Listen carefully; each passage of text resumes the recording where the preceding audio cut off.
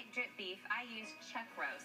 Chuck roast is one of my favorite roasts. It's really marbled with nice fat. It does take a long time to cook, but that's what's so great about drip beef. I've been seasoning both sides of the chuck roast with plenty of salt and pepper. And now I've got some oil and butter on high heat in this pot, and I'm going to sear the chuck roast.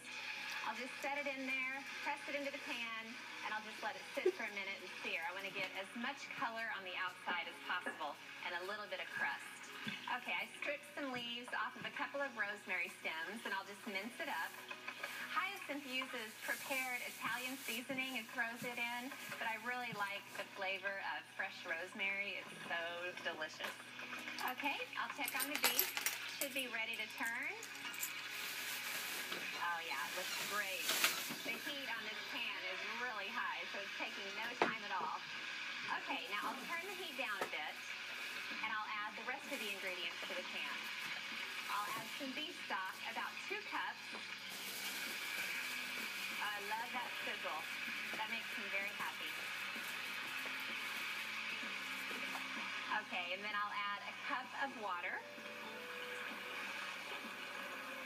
Okay, now this is the secret ingredient, and the first time Hyacinth told me about it, I said, say what?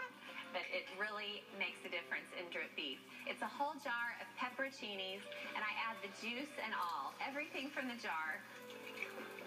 Pepperoncinis are just little mild peppers. They're pickled, and I just love the flavor. I put them on pizza, on sandwiches, and they cook down with the beef, and they become part of the sandwich eventually. They are so delicious. I'll make sure all the peppers are in the liquid. Now I'll add the minced rosemary. The flavors in drip beef are out of this world. I absolutely love them. Okay, now I'll just stir it around a little bit.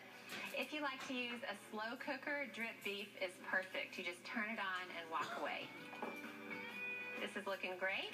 So I'm just going to put the lid on, let it simmer for 4.5 to 5 hours, and it is going to be perfect. After the cooking time was over, I removed the peppers from the pot. Then I let it all cool, then stuck the pot back in the fridge overnight. The drip beef is waiting at the lodge for us, and we're going to head there and eat. You ready to eat, boys? Yeah!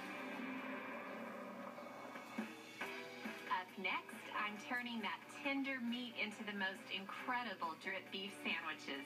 Getting a step ahead has never tasted so good.